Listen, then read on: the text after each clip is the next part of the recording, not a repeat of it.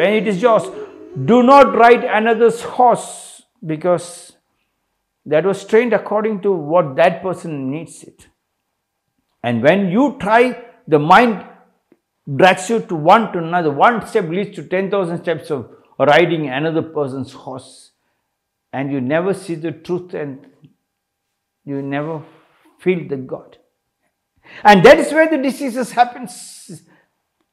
When you start taking another medicine from outside, when you do not know what has to go inside, when your body is made out of a petrol tank, petrol should go inside. Yes. I was going one day in a car, and we stopped in a place, night 12 o'clock. The driver just allowed the petrol bunk person to fill it up. Just the car started and it couldn't move anywhere. What happened? Nothing happened. We checked it up. Later on we found out, instead of putting diesel, you put petrol. Your body is like that. If you put another, if you ride another's horse, another diesel, the vehicle might run as small, half a kilometer, 1 kilometer, but then it crashes. And then in that crash, one step leads to 10,000, you keep going after the doctors, hospitals after hospital. And in the hospitals, who goes to meet the doctor?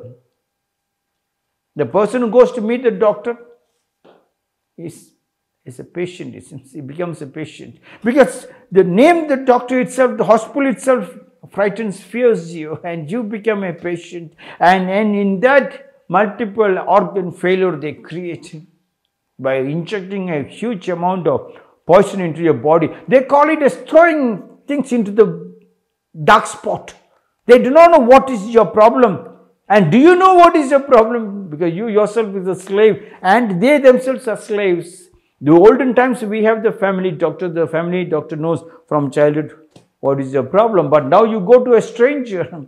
You go, it's almost like a prostitution den. She's there only for the money, not love. And the release what you get is temporary, and that feeling makes you to go to the bar and drink, and then your talent is lost.